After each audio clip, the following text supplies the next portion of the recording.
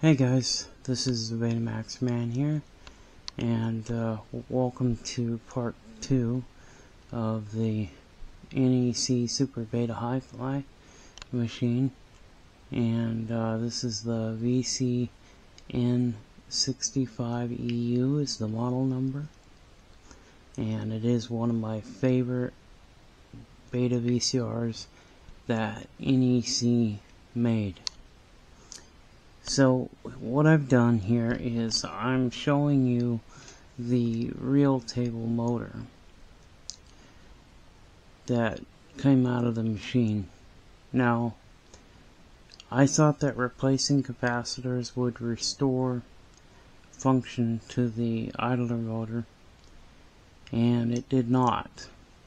And so the second thing that I thought of was probably the Hall effect sensor has failed on the idler motor, and that is true. The idler has failed because of the Hall effect sensor that has went bad. So basically what I've done is replaced the reel table motor with a different one. The one that I put in there now has a good working idler motor, and so we should now be able to play, rewind, and fast forward. So let's see if me replacing, instead of replacing the idler motor, I just replace the whole entire reel motors, because I have a Beta HiFi parts deck. I have a parts 70EU, a VCN 70EU Beta HiFi parts deck that was an NEC. I've got it in the other machine, so we're gonna see if we're getting playback now, and then most importantly we want to see if we got our rewind, and then we're gonna test out the fast forward and we'll see if that worked. So let's see if I'm right. Let's get the machine back up on the bench here. We'll plug it in and we'll test it out. Okay, so let's just see if we have our functions. So another problem we're gonna have is I'm gonna have to figure out why the switch is not activating when the threading cycle is complete. Powered on. Also, another thing I wanted to note, the reason why the cassette housing wasn't working very well, let's turn off the static. The reason why the cassette housing wasn't working very well, you see, I did replace the belt, but it was still slipping and having problems. Well, one of the things that was causing it, I accidentally got oil dripped onto the belt, and so the oil was causing it to slip. So that was why the cassette housing wasn't working. There was actually nothing wrong with the cassette housing. It just, like I said, when I put that new belt on and then I was doing the servicing of the reel table motor and I spilled oil and it dropped some drops onto the belt. That was causing the belt to slip. Oil and belts don't work right. They don't like each other. So now that that's remedied, we'll show you and we'll see if this thing will now play and rewind and fast forward. So let's go ahead and power it back on, and let's go ahead and push in the cassette, and you'll notice that it's now taking in the cassette.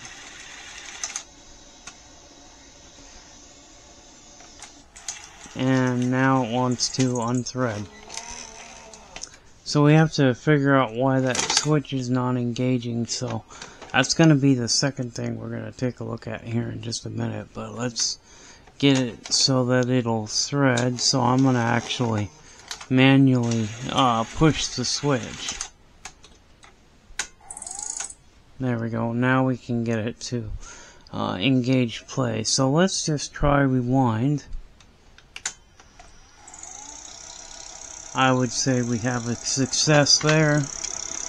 it is rewinding just fine. And if you look at the counter, you can see the counter is moving. Alright, so let's try fast forward.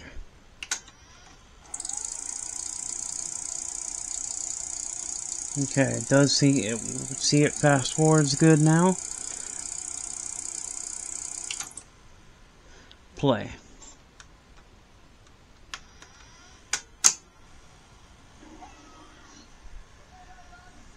Well, we got playback. We have a servo problem, but we do have playback. And let's try adjusting the tracking and see if we can get the picture to come back here. Nope. We got a servo problem, but I think this is a drum servo issue, I think. So it could be that those capacitors are failing on the drum motor circuit board. I don't think it's a problem with the servo circuitry itself. I think it might just be the capacitors have failed on the video head motor circuit board. So I think that's what's causing it. Now I'm gonna let this machine warm up a little, and we'll see if it kind of comes back to life. But at least now, so let's see if we've got picture search. Let's go fast forward. So we got that. Okay, let's go ahead and do rewind. And we have picture search and rewind.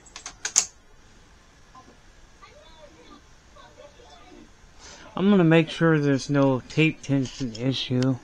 I'm just going to pull back on the tensioner and see if our problem goes away. So the tensioner is fine, I think. Yeah, so if I remove the tape tension's fine. It's just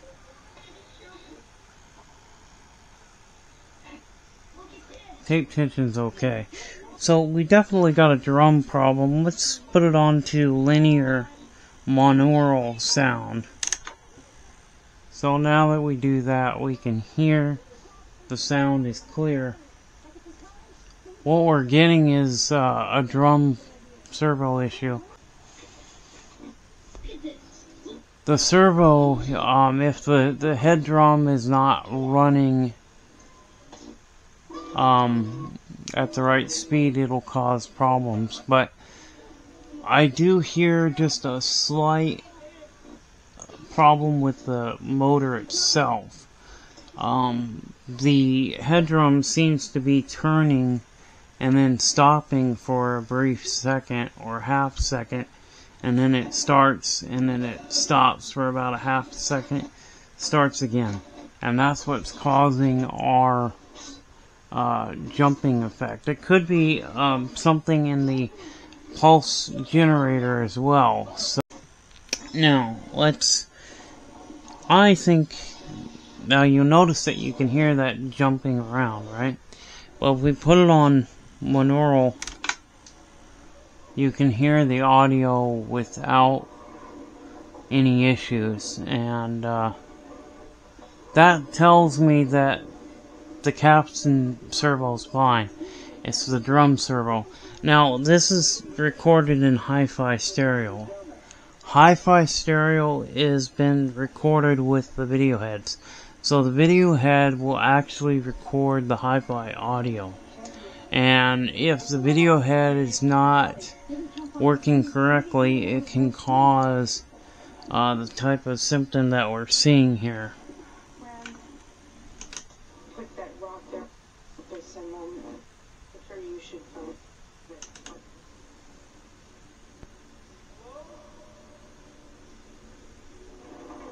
See, I can hear it just fine. So the servo, the drum is starting and stopping and then starting and stopping.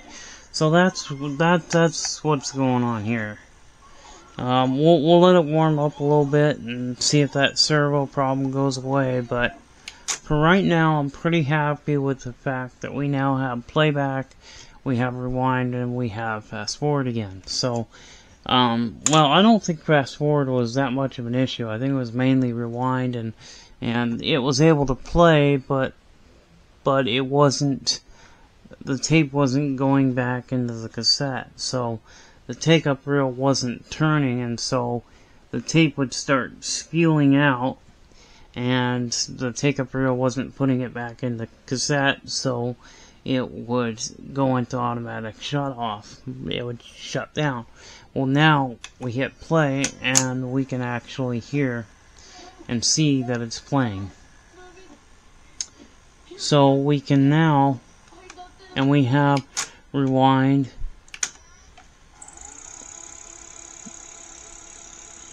we have fast forward,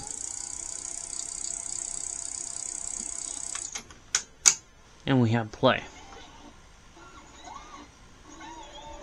So, but we do have a servo problem we gotta fix. But let's go ahead and get this one step at a time. So let's figure out why the switch is not working. Okay. When this thing completes its thread cycle, so this thing will thread up, right? And when this switch over here gets pressed, that tells the machine it's finished its loading cycle, and it can engage play or rewind or fast forward or whatever mode you want. That's coming from like the tuner.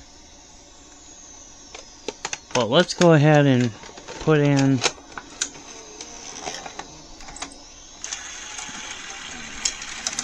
this gear here. This, you can see this is a spring-loaded gear that basically presses up against the switch. And what I'm seeing here is the switch is not making contact. It's not pulling the switch in far enough to make contact. So let's observe it one more time. We'll observe what's going on. It threads this piece here, flings over, and then it wants to eject. So that's pushing the switch in. Switch is not going in far enough. So we do know that. And if I give it a little help, like if we load it here, and I'll give it a little help,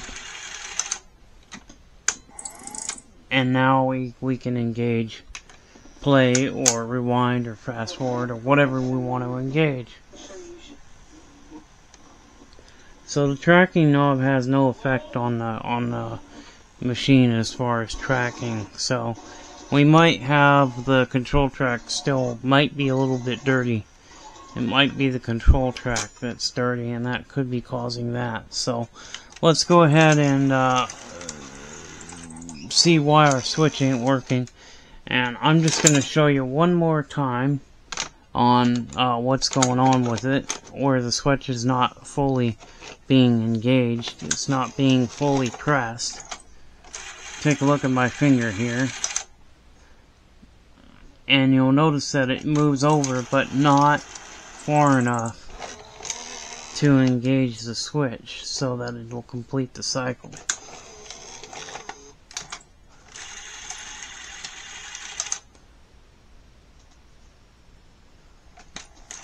Of course, it's not going in far enough. So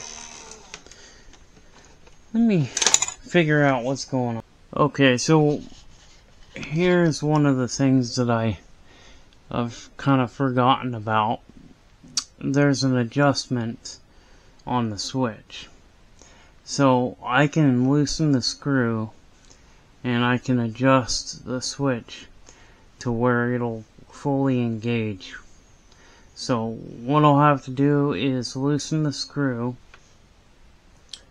We'll move the switch, because this will loosen this screw here on the switch, and it'll allow that switch to move whatever direction that we need it to. So let's go ahead and loosen it up. Now typically this is set from the factory, and it's got a dot of it, or it had a dot of glue of paint.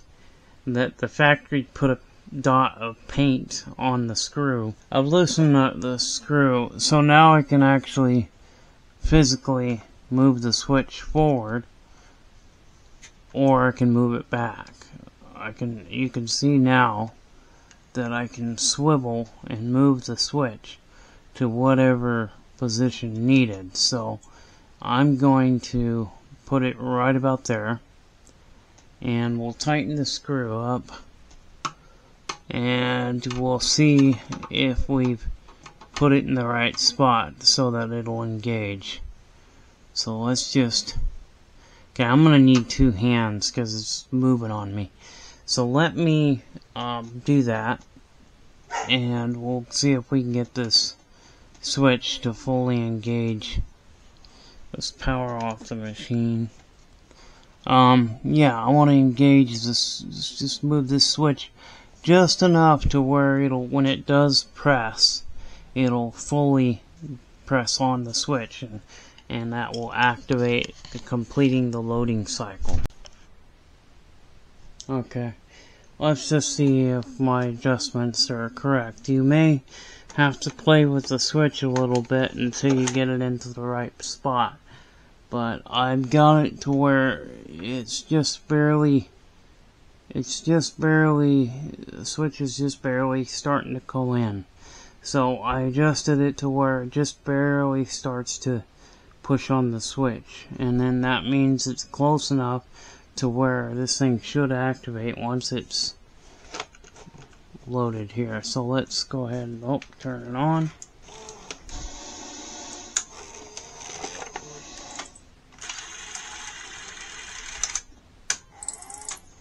And now you can see that the switch is now been activated. So we've got it in the right spot.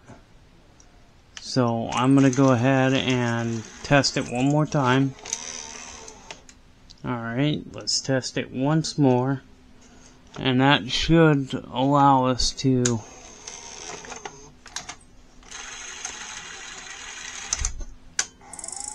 and you see now the switch is engaging by itself. So I'm going to lock that. I've tightened the screw down, but I haven't tightened it all the way. So let me tighten that screw down all the way now that we know we got the switch in the right spot. So it's in the sweet spot.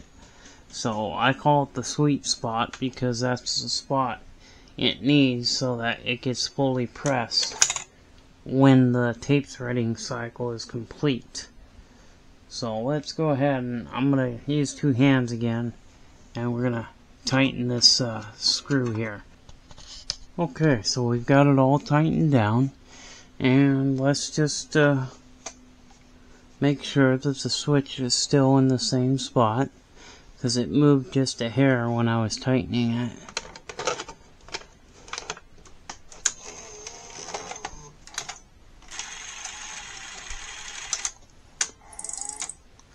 Now we can hit play.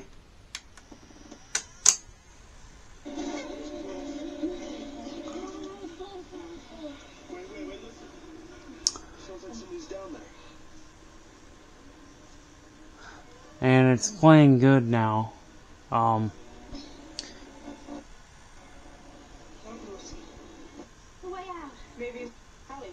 Okay, it's went back to having servo issues.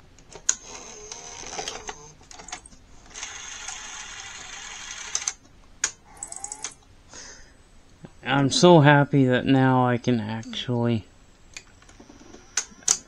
put it in and it'll engage on its own.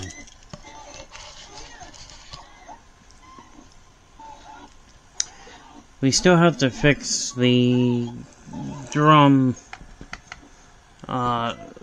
speed problem.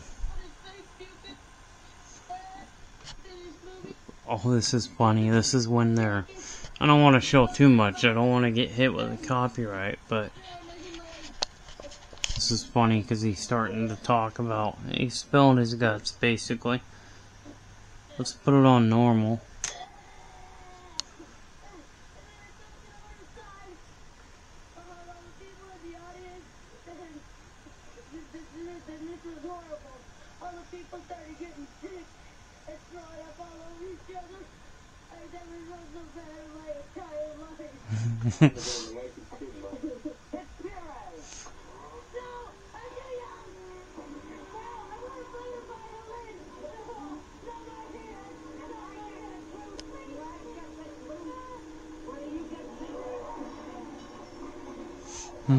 Yeah, that's great.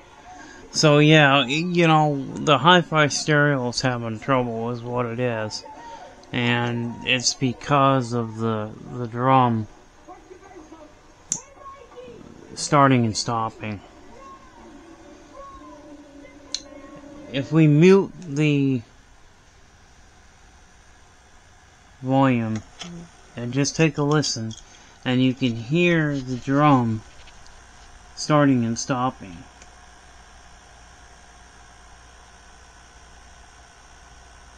I don't know if you can hear it, but I can, because I've got a trained ear, as they say.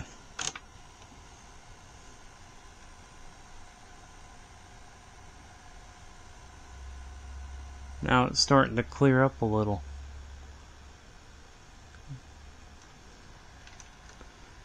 So I'm definitely thinking capacitors, because it seems like it's warming up and it's starting to get a little bit better as far as the servo goes.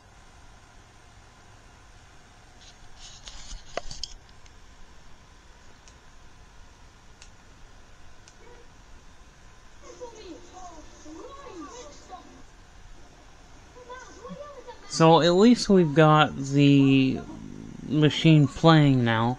It'll rewind, it'll fast forward, and now it'll even load on its own. I've replaced the loading belt here. This loading belt has been replaced. The cassette housing belt has been replaced. And what I might do is get the scrap cassette housing, and just to kind of show you how to replace the belt on this. But it's pretty simple. So now we've got it where it's playing, it's rewind, fast forward, and now it will load a tape by itself. I don't have to give it a helping hand. So it's starting to get better. The more it plays, the more it warms up, the better it is.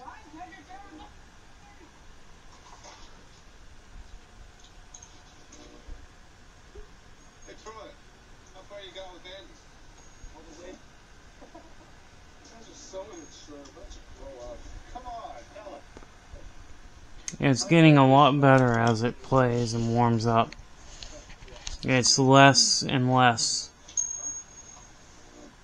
So that does tell me capacitor related. So I want to see if perhaps we can remedy that problem, but we'll probably do that in part 3, because part 2 we got it going. We've got it loading on its own. We got it playing and everything. We have rewind, fast forward. We have picture search. Everything that we need here is doing a really good job now. So I don't have to do anything to help it load. And as you can see, the cassette housing is working really good. Like I said, spilt oil on the belt. What I did was took the belt back off, cleaned it with alcohol, with rubbing alcohol, then I put it back on. I also cleaned the pulleys with alcohol as well, because there was some oil that got onto the pulley as well. Well, of course it got onto the pulley because it was on the belt, and the belt wraps around the pulley, so it's going to get on the pulley as well. So, of course, you know, it's going to slip, right? If it's got oil on there. But yes, I was thinking that maybe the belt was just too thick, but that's not the case. It actually was just the oil that I spilt. So we got that going. I'm pretty happy so far. I'm still puzzled and wanting to fix the servo issue, which we will do.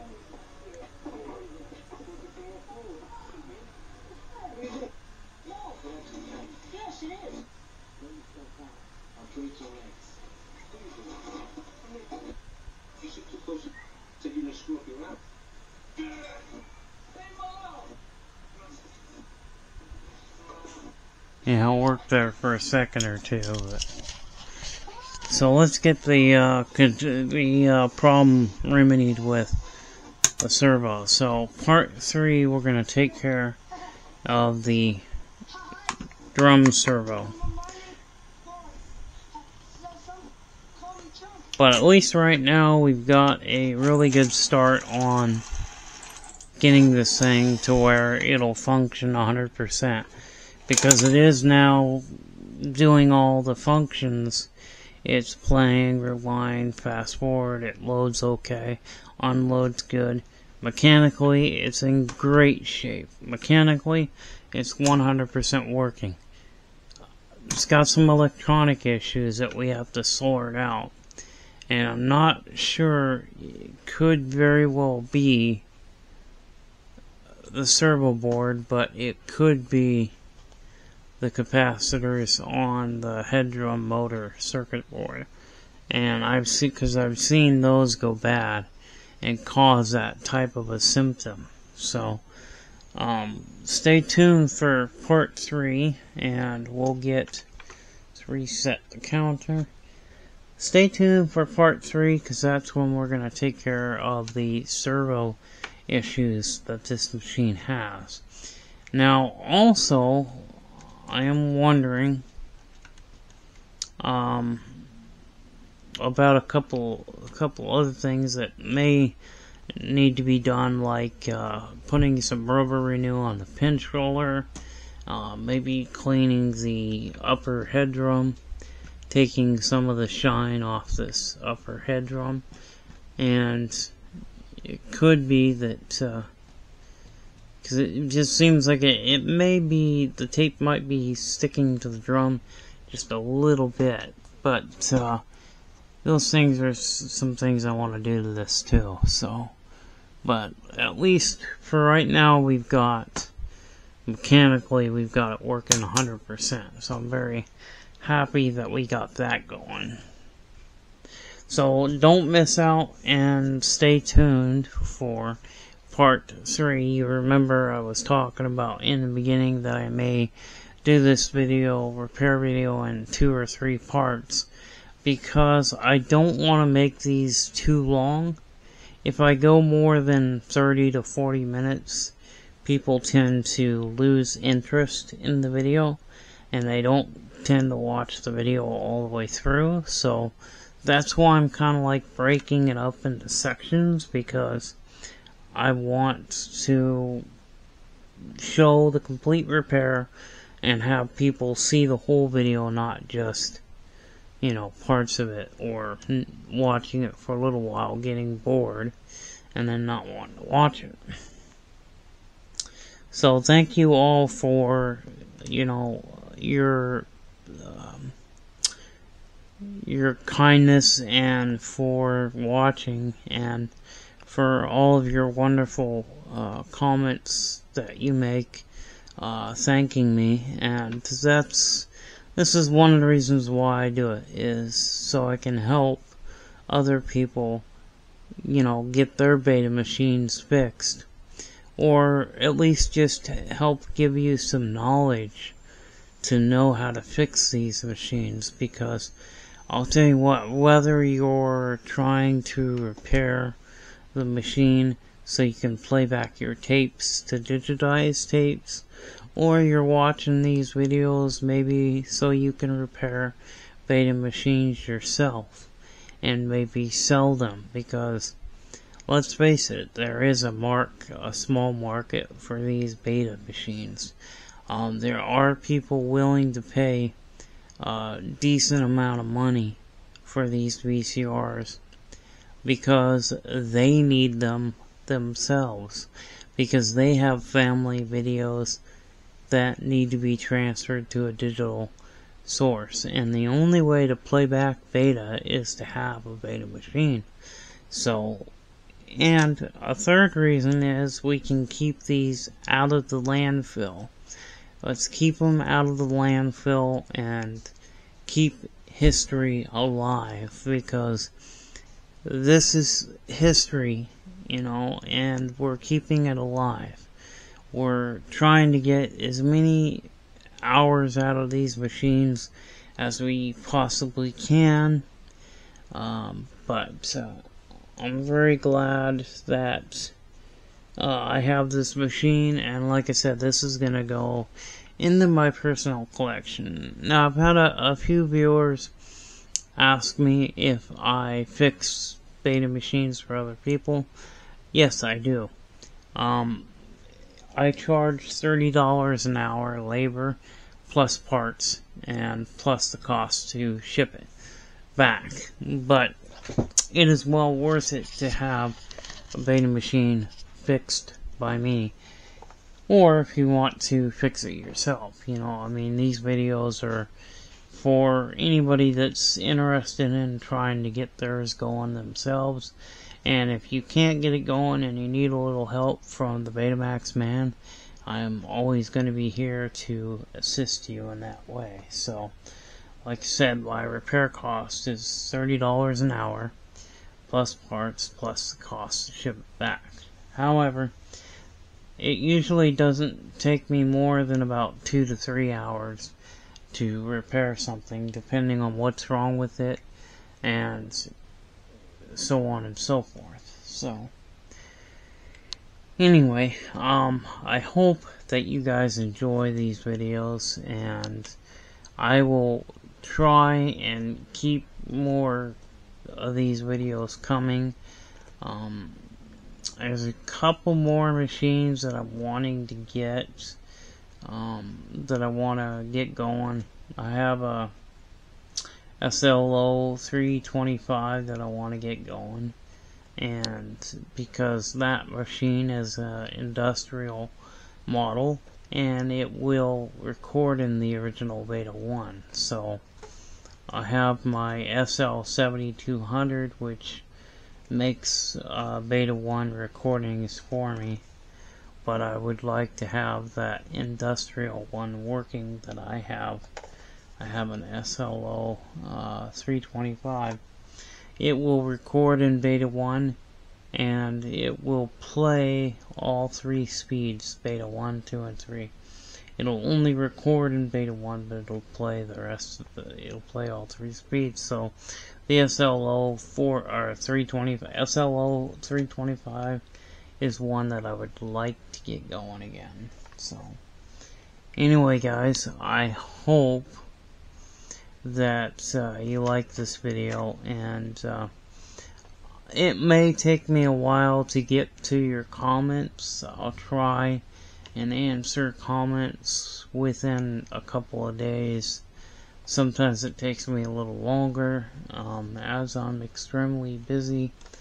I can't always answer all the comments that come in, but I do want you to know that you are a valued viewer, and I value your input. So I'll try and answer as many comments as I can, but like I said, it may take me a while to answer comments.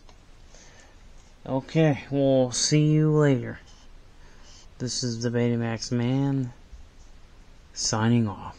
Bye bye.